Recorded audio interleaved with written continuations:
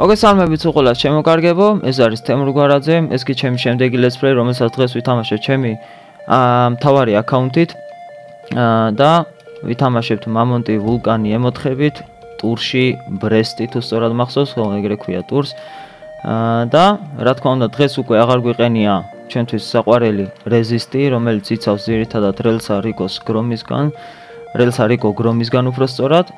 დღეს ვითამაშებთ ზევსით, რომელზეც ძირითადი რეზისტი არის როგორც იცით, სმოკი, ჟიგა, ფრიზი. ამ რეზისტებით ვითამაშებთ დღეს და ნახოთ რა როგორ იქნება. აქ ეს იზი და მოვაშოროთ ჩვენიანს, ვეცადოთ ყოველ შემთხვევაში.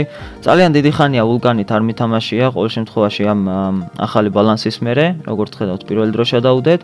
და სხვათა შორის ეხა ავტომატურად შემოვედი ატაკაში, მაგრამ ერთ-ერთმა subscriber-მა კომენტარებში დამიწერა, რომ ცოტა დევშიც ითამაშეო, დაცვაში ითამაშეო. თემა იმაში მდგომარეობს, რომ მე დაცვის მოთამაშეს საერთოდ არა ვარ, დაცვაში ვერ ვთამაშობ და არც ვიცი წესიურად თამაში დაცვაში. და ავტომატურად ყოველთვის გინდა არ გინდა იმაში რა ქვია, ატაკაზე გადავდივარ ხოლმე რა. ხა მე რო დაცვაში ვიდგეს სულ და რაღაცა ცოტა ასე თუ ისე let's play მოსაწყენი გამოვა, მაგრამ იმისთვის რომ თლად მოსაწყენი let's play არ გამოვიდეს, ვეცდები რომ დაცვაშიც ვითამაშო და უფრო ნახევარზეც ვითამაშო, ანუ მოწინააღმდეგის ნახევარზე ან ცენტრზე ვითამაშო და აქედან შევაწუხო ხალხი. რა ვიცი, ხა აქ გრომები არიან, რელსები არიან და კიდე ისინი რა ქვია ახალი არახს, მაგნუმები არიან, ასე რომ რამდენად გამომივა ამ ცენტრზე თამაში არ ვიცი და რამდენად მიმიშვებენ საერთოდ ცენტრამდე. ყოველ შემთხვევაში ამ პოზიციაზე ვიქნები ჩემი ტაქტიკით და თუ ჩემი ბაზა ასე თუ ისე გამწვანდა და რაღაცა, ანუ ძალიან არ გადახურდა, მაშინ გავალ წინ. და თუ გაწითლა ძალიან ჩემი ბაზა, მაშინ დავრჩები რა. ამ გაწითლება გამწვანებაზე ჩემი მულტის პირველ თუ მეორე let's play-ში ვილაპარაკე, მაშინ აგიხსენით ეს ბაზის გამწვავება და გაგრილება, ასე ვთქვათ. ეს არანაირად არ ეხება მაგალითად ვულკანს, არ გეგონოთ ვულკანის გამო ვამბობ ამ ყველაფერს, უბრალოდ მე ვეძახი ესე დაცვაში რა. ანუ თუ დაცვაში ყველაფერი რიგზე არის, დაცვა მწვანე არის. თუ მოწინა ისა რა ქვია, თუ დაცვა არ გვივარგა და ძალიან გვიტევენ დაცვაში, მაშინ დაცვა წითელი არის. ანუ ესე ვხედავ და ესე აღვიქვავ ხოლმე მე და ამ ტაქტიკით ვთამაშობ ხოლმე ყოველთვის და რა ვიცი. ზოგი უბრალოდ იტყვის, რომ ნუ დაცვა არ გვივარგა და ასე შემდეგ.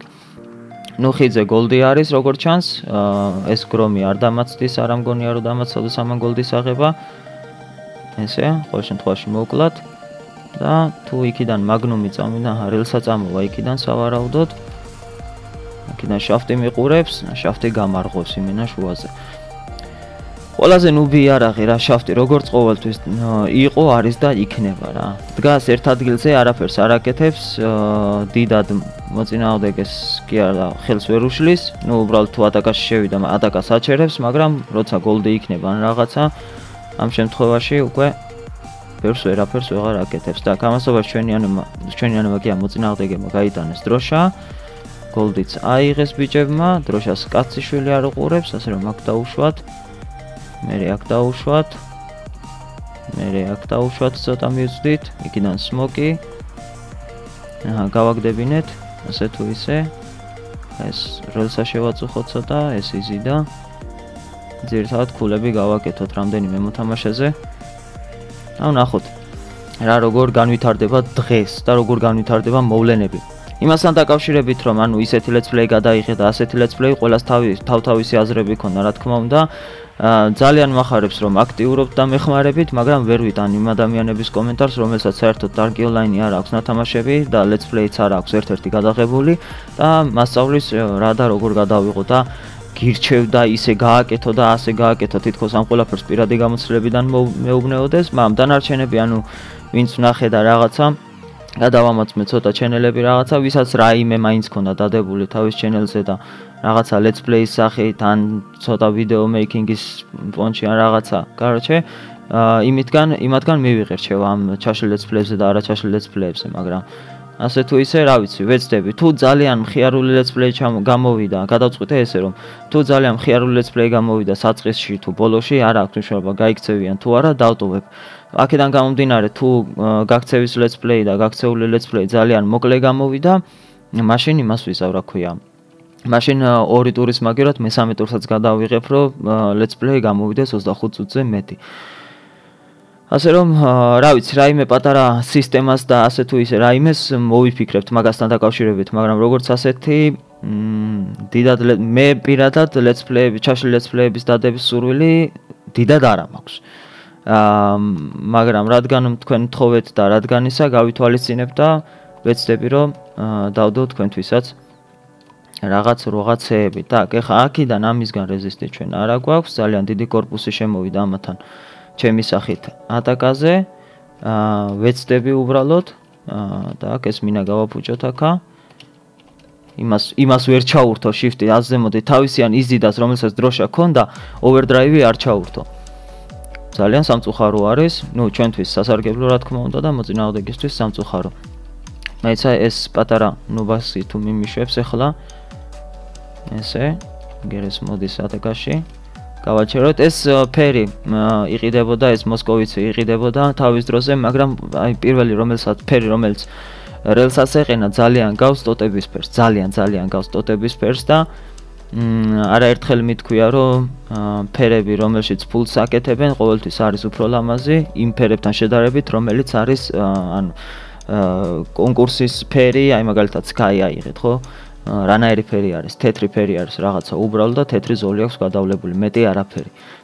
Master Parkour-ს კიდე არ აუშავდა, იმიტომ რომ თავის დროზე ჯერ კიდევ ზრუნავდნენ ამ წესიერ ფერებზე და ცდილობდნენ რომ მოთამაშეების ყურადღება მიექციათ ამ ფერებით მაინც და ამ ფერებით მაინც შემოიყვანათ მოთამაშეები თამაში. რატო ვიძახი მოწინააღმდეგებს, სულ არ ვიცი, მაგრამ დიდად მიაქცევთ მაგ ყველაფერს ყურადღებას. დროშად ამიტოვა ამან ადამიანს, რომელსაც რეზისტი არ აქვს არანაირი შორსროლელი იარაღებისგან, როგორც არის მაგნუმი და ასე შემდეგ, ეს ჩავხსნათ აქ აგრომი იწვის. Так, ესე. ხა ის მაგნუმი ჩემზე გათვლის რამეს როლებს და ასე შემდეგ, აქ იზიდა არის, იქ რელსა. ასე რომ დიდად, ასე თუ ისე, ბევრი არაფერი არ გამომივა, რომ შეუტიო. ყოველ შემთხვევაში ესენი ცოტათი შევაწუხოთ. დავიწყებდი სულ პასტაიანის როლს, მაგრამ უბრალოდ აზრი არ აქვს და მე ვცდილობ, რომ ისეთი რამე გავაკეთო, რომ ჩემი ანებს გზა გაუსუფთავდეთ, ასე თუ ისე. ყოველ შემთხვევაში გადასვლის მომენტში ხელი ძალიან არ შეეშალოთ.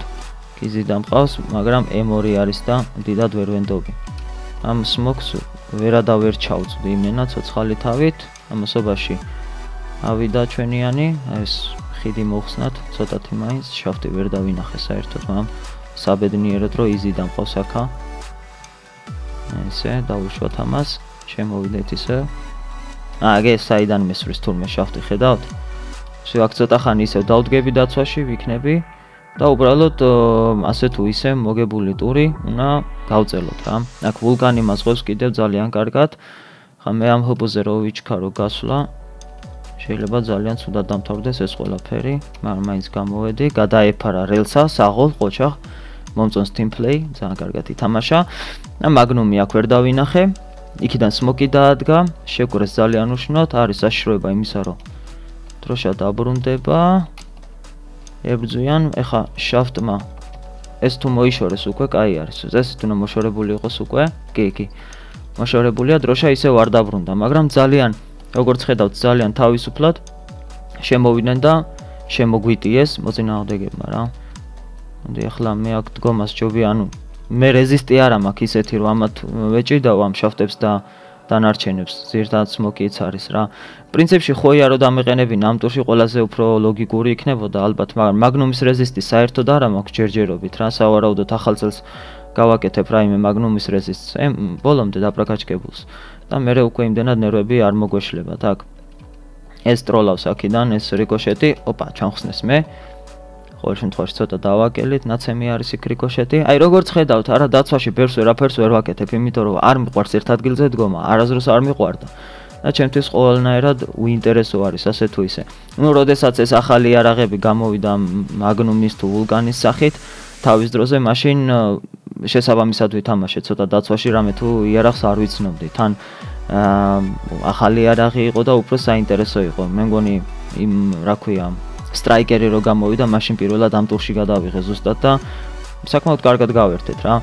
მაგრამ როგორც ასეთი ახლა სულ რო დაცვაში ვიდგე, ნამდვილად არანაირად არ გამომივა. არა ვარ არანაირად მიჩვეული დაცვას და არ მიყვარს რომ პასტაიანად მოდის ისა რა ქვია შეტევა და აქეთ-იქით უნდა მოვიგერიო ხოლმე უზებივით მოწინააღმდეგები და ბეჩავები. მაგრამ ყოველ შემთხვევაში ხა გვეცდები რომ ესენი გავაჩეროთ ცოტახანი, აქ შავს შეუშალოთ ცოტა ხელი, დავაკლოთ ჰპ. აქ ვნახოთ კიდე ვინ გაგვეხსნება. კიდან მე მგონი ამ იმას უნდა მივწვდეთ. M4 ვულკანი ძალიან კარგი არის. უბრალოდ აი ჰპ-ზე როგორ მოქმედებს და როგორ უშლის. უბრალოდ აჩერებს რა თქმა უნდა რა. იმებს რა ქვია მოწინააღმდეგების ჰპ-ს. აქ ამოდის ძალიან დიდი ატაკა, მაგრამ აი როგორც ხედავთ ჰპ ჩაირთო, გაუფუჭეთ უბრალოდ. და ეს ტური ასე თუ ისე ჩაიკეტა. ბევრი არაფერი ამ ტურში მეტი არ ამგონია რომ მოხდეს. ყოველ შემთხვევაში მოწინააღმდეგებისგან ძირითადად ატაკაში მოდიან რიკოშეტები, ერთი რამდენიმე სმოკი მოდის. სიცოცხლე ჩავერთოთ მაინც. და ის იზიდად დგას. ჩვენებიც არ ეტენებიან. ჩვენები ყოველ შემთხვევაში ძალიან ჭკვიანურად თამაშობენ, რომ ძალიან არ ეხსნებიან. 1-2 ტანკი ყოველთვის მიდის ატაკაში, რომ უბრალოდ ატაკა იყოს და მოწინააღმდეგები ასე თუ ისე შეწუხნენ. და რა ვიცი, ახლა მოწინააღმდეგებს ცოტა უფრო მეტი ის მოეთხოვებოდათ ჩემი აზრით ყურადღება ატაკის დარგში, იმიტომ რომ არ გინდა რომ ერთი დროშა დაკარგო, მაგრამ ბევრი დროც არ აქვს იმისი დარჩენილი, რომ იბლატაო და პროსტა ტურში იდგე და დაიცვა ის დროშა, რომელიც გიჭირავს უკვე, ხო? ისე რომ მაქსიმალურად დაბრუნდა დროშა, დაბრუნდა, საღოლ ბიჭებო, საღოლ. კარგად გამოვიდა ყველაფერი, მე დიდად ახლა რამდენად გადამწყვეტი მნიშვნელობა შევიტანე ამ ტურში არ ვიცი, მაგრამ ყოველ შემთხვევაში ვიცი რომ რამდენიმეს ხელი შეუშალე. მაგალითად ჰილერებს და ასე შემდეგ. აი ახლა ამასაც ვეცდები რომ ამას შემგან 15% აქვს რეზისტი, რამდენად მოვასწრებ ამის მოკლას არ ვიცი. ტაკ ჩავხდეთ. ვაიმე. არა, ტექსტურას არ ნეტა ტექსტურას არ წამოვდებოდი და იმას ოვერდრაივს ჩაურთებდი. What the fuck? არა უშავს ხდება ხოლმე ჩემიანს მინდოდა დავხმარებოდი, მაგრამ ტექსტურას რო წამოვედე ამოყირავდი უშნოდ ძალიან ეგ არაფერი. აქ მოდი აი შეგვიძლია პრინციპში გადავინაცვლოთ. ცოტა ატაკისკენ წავიდეთ. მე თუ ჩვენიანები უკვე დაშერობენ დროშებში. როგორც ხედავთ, არა ერთი დროშა დაიდო, მოწინააღმდეგებისგან დაბრუნდა და დაიდო და ეგრევე გაიხსნა თამაში რა. აი ეგრევე მომენტალურად. მაქიდან გაარჩევ ვინ არის ძლიერი კომანდა და ვინ არის სლაბი კომანდა რა. იმიტომ რომ წეღან ეხა ჩაკეტილი თამაში იყო და რაღაცა ყველა ვარიანტში. მას ჩაურთოთ ესა. მოკლად, ახლა ამასთან მივიდეთ. ესეც მოკლად. ცოტა ქულები გავაკეთეთ, 4-0 მშვენიერი არის. ყოველ შემთხვევაში დროშა არ გავატანიეთ საერთოდ და რა ვიცი 4-0-ზე გავღინეთ რა. მაგრამ ჩემიანები ძალიან ყოჩაღად არიან ახლა ატაკაში და ყველაფერში, დაცვაზე ითამაშეს, როცა ატაკა იყო საჭირო, ატაკაზე ითამაშეს, თან ყველა ძალიან ის მომემწონა რომ მიუხედავთ იმისა რომ 1-0-ს ვიგებდი, ძალიან არ გაიხსნენ რა, უბრალოდ დაელოდნენ მომენტს, შეარჩიეს კარგი მომენტი, შეუტიეს, დააბნეს დროშა და მერე დაიწყეს ისევ ატაკაზე სიარული, გააგრძელეს ისევ ატაკა, ასე თუ ისე მოწინააღმდეგები დაცვაში ჩაკეტეს. მარტივად რო ვილაპარაკო და რა ვიცი ძალიან კარგი არის ყოჩაღი ნათამაშები არის და მომწონს ახლა. ყოველთვის ესეთი კაი კომანდა არ შეგვხვდება ხოლმე რა. და აქედან რიკოშეტი გვიტევს და როგორ არა ვარ მიჩვეული რიკოშეტისგან რეზისტის, ანუ რიკოშეტთან უბრალოდ რეზისტის გარშე თამაშს დაუჯერებელი არის. ყოჩაღ სმოკი მაგრამ ასხვევს, აი ახლა შვენიერი დაწვევა გააკეთა იქ სმოკმა. აქ ეს მაგნუმოლოგი თუ რა ჯანდაბაც არის, მაგნუმი მოვაშოროთ. ამ შავს ცოტა შევაწუხებთ. ისე მეორე შავთი ყურადღება არ მივაქცე, იმიტომ რომ იქ ბაზაზე მინდოდა ძირითადად სროლა. და ეს ვაფშე რეებს აკეთებს და აი ესე დამთავრდა ჩვენი let's play-ის პირველი ნახევარი შემოგარგებო. მოდი ვნახოთ ახლა რაიმე მეორე ნახევარი let's play-საც, რაიმე კაი ტური ავარჩიოთ და იქ დავაბეჩავოთ ბეჩავები. აი ეს არის ჩემი დაცვაში თამაში, როგორც ხედავთ. უინტერესო, მოსაწყენი და ბევრი ისეთი არაფერი. მოგრეთ შემოგარგებო, გადმოვინაცვლეთ let's play-ის მეორე ნახევარში, ეს იქნება ტური მასაკარე, ძალიან პირიქით მოქცეული ტური ასე თუ ისე, იმიტომ რომ ჩვენგან უნდა წაიღო მოწინააღმდეგების დროშა და დადო იმად ბაზაში, ძალიან მომწონს ეს ტური მაგ თვალსაზრისით, მაგრამ უბრალოდ კარგი და ცოდნე კამანდა გჭირდება ამ ყველაფრისთვის, იმისათვის რომ აქ დროშა დადო, არ უნდა იჩქარო დაბრუნება და ასე შემდეგ. და მე თუ როგორმე მოვახერხე ახლა ამ ტურში რომ აი აქ ვიდგე და ესენი შევაწუხო აქედან შაფტი მესვრის, ახლა დამიშვებს სადაც არის, აი მოგლა კიდევაც 45% აქვს რეზისტი იმ მამონტ რიკოშეტს რა. ვაგებთ 1-0-ს. ჩვენგან ძალიან კარგად დადის ატაკა, მაგრამ აი იმ შაფტებზე უნდა ვიმუშაო მაქსიმალურად, აქედან ტვინსი გავაჩეროთ, გადავიდეთ იმ შაფტზე, თორე ის ძალიან დიდ დემიჯს გააკეთებს ახლა. ეს თუ დავაბრუნეთ ჩვენ ეს დროშა ძალიან კარგი იქნება. უცბად და არ ვიჩქაროთ. ნახოთ აბა ვინმე ჩვენიანი თუ წამოიღებს ამ დროშას, ცოტახანი დავასხო. მოდი ხართ? აი აქ დაველოდოთ ახლა, და როდესაც მივა უკვე ჩვენიანი იმად ბაზაში, თუ საერთოდ მივიდა, მოდი დავაბრუნოთ უკვე. აი ახლა ამან უნდა იკაცოს. მიდი, საღოლ ძმა, საღოლ. აი ესე? კაია, მომწონს? ვერ მოვატრიალე თავი ძალიან სწრაფად, დავაბრუნეთ, დავდეთ, გავათანაბრეთ ანგარში. აჰა, მშვენივრად ვითამაშეთ, აქვე გავაფუჭეთ. მოწინააღმდეგების ჰპ და მოდის სრული ნაგიბი ამათ ბაზაზე. აგერ ჩვენი ჟიგა შემოვარდა, ბევრს ვერაფერს გააკეთებს წესით. და რიგით თუ არა არ ჩართო და არის კადრა და 1-1 არის ანგარში, 12 წუთი არის დარჩენილი თამაშის დამთავრებამდე. ნახოთ რა როგორ განვითარდება. ყოველ შემთხვევაში ამ სმოკის იმედი მაქვს, იმიტომ რომ ასე თუ ისე ჭკვიანურად თამაშობს. და აქ არის ძირითადი აი ეს თემა. აი, როდესაც დროშას დააგდებინებ მოწინააღმდეგებს, ეგრევე არ უნდა დააბრუნო. ჯობია აიღოს. ესე. ის უკვე შესული იქნება ბაზაში. არა, ცოტა ვიჩქარე. სმოკი.აფერი ისეთი არა აქვს რეზისტი, ეს უკან გაიტანს დროშას. შევაწუხოთ ესა რესპი, ამათი რესპი, ვცემოთ კარგად. იზიდები, ასე იგი ვისა აქვს ჩვენგან გრომი. ეს ჟიგა კი კარგად გარბის ატაკაში, მაგრამ ტყუილად დროს გვახარჯინებს იმ თვალსაზრისით, რომ საერთოდ არ იყენებს ნარას. და ძალიან უჭირს. ჩვენიანები კიდე მაქსიმალურად იმენა აზღვევენ და აი ნახე საწაიღო იმის გამო რომ შეშინებულმა დროშა. უბრალოდ იმის გამო რომ არ მომკლანო და რაღაცა ამას როგორც მახსოვს ჩვენგან რეზისტი არ უნდა გქონდეს, მაგრამ მე ბრონით უნდა შემოსულიყავი აქა და არა დედეთი. რა ვიცი, ვიფიქრე რომ ის ჟიგა დროშას დადებდა ან რაღაცა და მივეხმარე უბრალოდ რა ამ ნუბმა კიდევ აიღო დროშა. так, იქნებ ერთი ისეთი მომენტი დავიჭიროთ, სადაც მაგას ოვერდრაივი ჩაერთვება და იქნებ ის ოვერდრაივი მაინც გამოიყენოს და იმითი მაინც დადოს დროშა. ყოველ შემთხვევაში დროშის გადაგდებაზე მოწინააღმდეგების ბაზაში უპრობლემოდ აკეთებს, კარგად აკეთებს, даже ესენი ვერც ასწრებენ რეაგირებას და რაღაცა. ну, იმიტომ რომ ჩვენ ცენტრს ვაკონტროლებთ კარგად. და აქ ესე დავიცვათ ცოტახანი, ამას არავინ ამ დროშას არ დაადებინებს. ესე წავიღოთ ახლა ჩვენ, არ დააბრუნა, ну რატო იჩქარა დროშის დაბრუნება, არ ვიცი, მაგრამ ჩავირთოთ, ამას პირდაპირ შეგვიძლია ამით დავაყაროთ. გადავცეთ, იმას ის აქვს. ეგრე, მიდით ბიჭებო, ახლა თუ როგორმე მოხერხდა, ну ყოველ შემთხვევაში არ ეტენება ეს სმოკი. ძალიან ჭკვიანური ეს არის, რა ქვია, განლაგება მაპის და ყველაფერი თან დროშებისაც, რომ აქედან იქით უნდა წაიღო. და უბრალოდ ძალიან დიდი სიამოვნება არის ამ ტურში წესივრად თამაში. ახლა მივეხმაროთ ამას აქა. იმ იმედით, რომ ისინი დროშებს დააბრუნებენ შაფტისგან. მიდი, კორპუსით, მიდი, ძმა, მიდი გაძელი ცოტაც. ახლა ეს სმოკი გავაგრიოთ.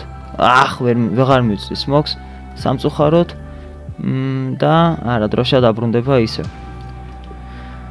ну, ნორმალურად შეძლებს დაგვარად ვითამაშეთ ამ შემთხვევაში, ოვერდრაივებს კარგად იყენებენ ჩვენიანები და მე როგორც ჩანს, ჩემი ძირითადი ფუნქცია იქნება რესპის კონტროლი იმად ბაზაზე, არანაირი ატაკა, უბრალოდ ის რომ ცენტრი შევაწუხოთ და ასე შემდეგ.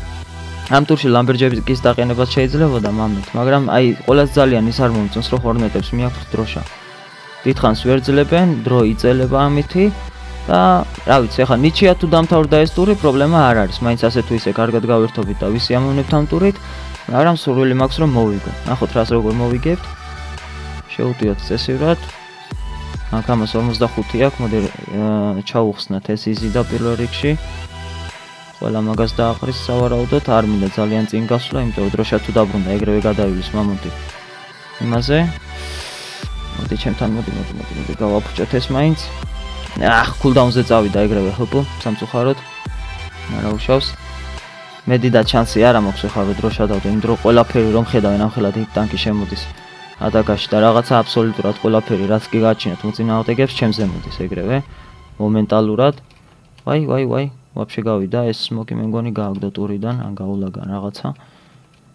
ესე გადავეფაროთ, ვერ მივწვდი, ვერანაირად, ბლინ. გრაფიტი დააყენეთ. ნუ ერთი ვულკანის გამო ახლა გრაფიტის დაყენებას დიდად არ აქვს, მე მგონი მნიშვნელობა აქ ჯობია. ძირითადად შიგასგან გეყენოს რეზისტი. ან ლამბერჯეკი ძალიან კარგი იქნებოდა, იმიტომ რომ 2 იზი და არის. ზევსიც ასე თუ ისე ნორმალური არის და აი მწვისგან თუ ბევრი ვულკანები ყავს კომანდაში, ამას კორპუსით ვეთამაშოთ. ცოტახანი რომ ხელი შეუშალოთ. ავიღოთ დროშა. ხა თუ დააბრუნეს ეს დროშა, აი ეგრე ძალიან კარგი გადავრჩით ძალიან სერიოზულად ახლა ჩვენ. დავიწყოთ ისევ შორსშლა. კიდე შევაწუხოთ მოწინააღმდეგე. აქ ეს ვულკანი ცდილობს რომ როგორმე ჩვენსკენ გადმოვიდეს და რესპი აკონტროლოს, მაგრამ არ მიცემთ ჩვენ მაგის საშუალებას. შაფტი მოვაშოროთ, სანამ ვინმე გაუპია შუაზე. ბევრს ვერ ვაკლებთ, მე მგონი ჩვენგან რეზისტი უყენია. არა უშავს. ყოველ შემთხვევაში შეწუხდა, ფოკუსი ჩვენზე გადმოვატანინეთ. ტიტანის სმოკი შემოდის, ამისგან რეზისტი მაქვს 42%, წესით ყველაფერმა კარგად უნდა ჩაიაროს და კაი წინააღმდეგობა უნდა გაუწიოთ. იზიდას, რომელსაც რეზისტი არ აქვს ჩვენგან. მოაქვს დროშა, აქ იზიდები მოყვებიან. ნუ ყოველ შემთხვევაში კაი ატაკა არის ყველანაირად, просто მინდა რომ შევაწუხო ხალხი, რომელიც მოდიან დროშებით. აი ძალიან კარგად თამაშობს ახლა ეს ტანკი. არ იჩქაროთ დროშის დაბრუნება, არ იჩქაროთ. ესე ამას მოვკლავთ. ესე ჩავრთოთ. ეხლა თუ არა, არ წაიღო დროშა. ესე ჩვენ წავიდეთ წინ, ეს იზი და მოხსნათ ეგრევე, იმიტომ რომ ისედაც ძალიან მძიმე ტანკები არის და კიდე ამას რო რამე ჰილავდეს, ვაფშე ტვინის ბურღვაა. მეორეჯერ მოხსნათ იზი და всё, ეხლა გადავიდეთ ვულკანზე. ეს ვულკანიც ჩვენიანს ესვრის, ასე რომ ჩავხსნათ რაც შეიძლება სწრაფად. ავტეხეთ პანიკა ამად ბაზაში. სამწუხაროდ აიმატა სიცოცხლე მაშინ, როდესაც არ უყურებდი. ძალიან ჭკვიანურად გამოიყენა ეხლა მაგან ჰოპო. აგე ის დააკვირდით როგორ თამაშობს ტიტან სმოკი, ელოდება დროშას და სანამ თავისიანი არ შემოვა ჩვენს ბაზაში დროშით, მანამდე არ დააბრუნოს. ეხლა უკვე დააბრუნა, იმიტომ თავისი დაბრუნდებოდა და ქულა რო არ დაკარგვოდა. და აქ შაფტმა ეგრევე გამოუშვა ჩვენზე, სროლა დაიწყო. გიზი დამოყვება ტიტანით. ოპა, ხაპასნი მომენტი არის, ეს თუ არ ჩავხსენით, ან არ გავათრიეთ ძალიან მალე. ოჩახ. აი ეგრე, შვენიერია, დააბრუნეს ბიჭებმა, აქ ძირთადად ჯიკაობა და სუმოისტობა მიდის. იმაზე დროშაზე. მაგრამ ყოველ შემთხვევაში ჩემიანები ასე თუ ისე კარგად თამაშობენ. ეხა იქ ერთი შეცდომა დაუშვეს, პატარა, ძალიან მცირედი, მაგრამ რამის ერთ დროშად დაგვიჯდა ეგ შეცდომა. აქ გაუფუჭოთ ამას ესა. კიდან დავაყაროთ შაფტი, იმიზიდას ვანდობ მოწინააღმდეგეებს, კი აჩემიანებს. ვულკანზე მე გავილაშქრებ იყოს. მასობაში ჩვენიანს დროშა მიაქვთ იქა. უბრალოდ ჩახსენით იზი და დააბრუნეთ დროშა და ეგრევე დადებდა დროშას, მოასწრებდა როგორმე აუცილებლად დადებას, ცოტა უფრო სწრაფად რო ეთამაშათ ჩვენიანებს. უეჭველი ყველაფერი კარგად ჩაევლიდა. ყოველ შემთხვევაში აი ამ შაფტების შეწუხებამ და აი ამათმა შეწუხებამ ძირითადად გაჭრა. ნახეთ, 3 ვულკანი მიდის ერთ ტანკზე. შვენიერი არის, ეხლა იმათ თუ გადაცვალეს ვულკანის რეზისტები. შვენიერია, ხოჩა, გოლდიც ეცემა. დიდად არ მაინტერესებს სიმართლე გითხრათ გოლდი. აი ძალიან დიდ დემიჯს ვაკეთებთ ახლა მოწინააღმდეგეებზე, მთავარია ყველა გოლდზე არ წავიდეს. აგერ ხედავ გოლდის ტოჩკას. თუ ეგრევე რაიმე უბედურება არ მოხდა, შეიძლება გოლდიც ავიღოთ. თან ამაზე ვიმუშაოთ. მაინც დიდი ტანკი არის. თან იზი და დაყვება. ეს კულდაუნი ხო ვერ ჩამერთო და შაფტი ისევ მომკლავს გოლზე შაფტი. და ზუსტად მაშინ, როდესაც გოლი წამოვა. სავარაუდოდ ეს დიქტატორი აიღებს თუ ჩვენიანი ჰორნეტი რაღაც სასწაულად არ შეახდა, მაგრამ ჩვენიანმა აიღო დროშა ძალიან კარგი, ვაგრძელებთ ისევ ფოკუსირებას თამაშზე, როგორც ყოველთვის დროშა ძალიან შორს არის ჩვენგან. ისე რომ დიდად პრობლემას არ წარმოადგენს. ეგრევე ჩამხსნეს რა, რიკოშეტის რეზისტი რო არ მიყენია ძალიან რთული არის თამაში. 3 წუთი არის შემოკარგებო თამაშის დამთავრებამდე დარჩენილი, ვნახოთ რა როგორ განვითარდება. გამას რელს ამოხვდა, ფრთხილად. ჩახსენით ყველაფერი რაც კი წამოვა. ვულკანი მაინც შავთი, სულ გადამავიწვა შავთი, მოვაშოროთ. მიდი ახლა, პატარა კაცი, გაიქეცი. გაიქეცი ატაკაში, გაიქეცი და ჩვენ მოგხედავთ დანარჩენს. სხვას თუ ვერაფერს ვერ აკეთებ, ვასპმა მიასწრო სამწუხაროდ ჩვენიანს, ისევ დრო შემოდის, მაგრამ ჩვენ მაგრა ვაჩერებთ ამ ვულკანებით და ვულკანების რეზისტი ბევრიც არ უყენიათ.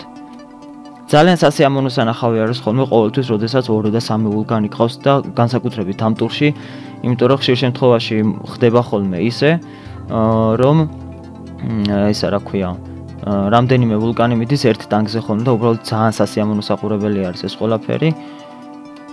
Так, ჩავერთოთ ესა. ანუ ჯერ ოვერდრაივი არ მინდა გამოვიყენო, ამას 40% ჩვენგან.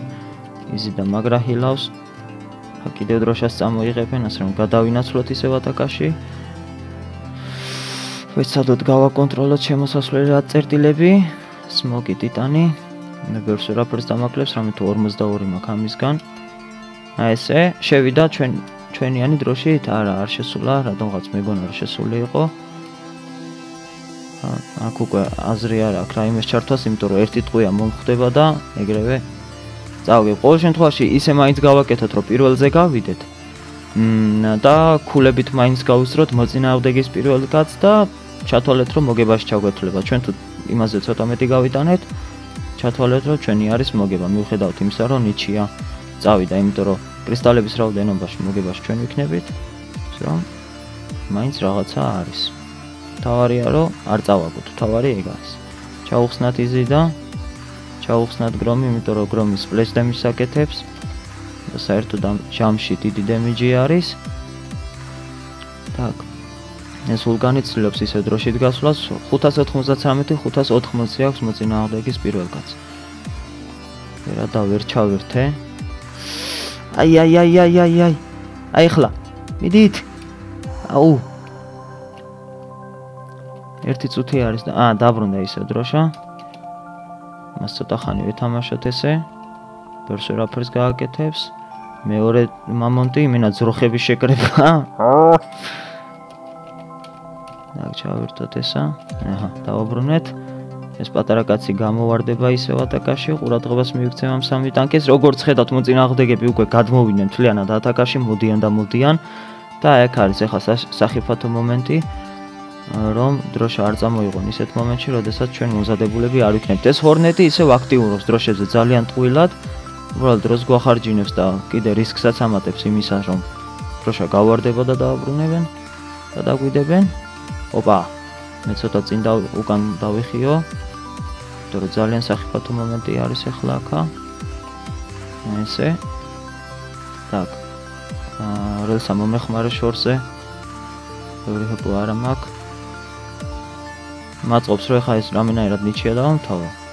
ყველანაირად მაწყობს, უბრალოდ არ მინდა რომ ჩემ გამო დაიდოს დროშა. 440 გავიტანეთ და 408 მოწინააღმდეგეზე. საღოლ. ასეთ ნიჩია დამთავრდა, მაგრამ მაინც ჩვენ გავიტანეთ ყველაზე მეტი კრისტალი. კარგი არის. აი მომწონს. საინტერესო თამაში იყო, ცოტა მეცველოდი, მაგრამ უბრალოდ ჩვენიანები ვერ მოხერხდნენ წესიერ ატაკაში. ძალიან მაგრად შეგვაწუხა. ამ პატარა ჰორნეტმა, რომელიც დადიოდა შიგათი ატაკაზე. რაღაცეები გააკეთა, მაგრამ ბრონი რო ჩაერთო ან რაღაცა შეიძლება უფრო მეტი იყო იქ ორი ისეთი შანსი, რომ შეიძლება თავისუფლად დროშის დადება.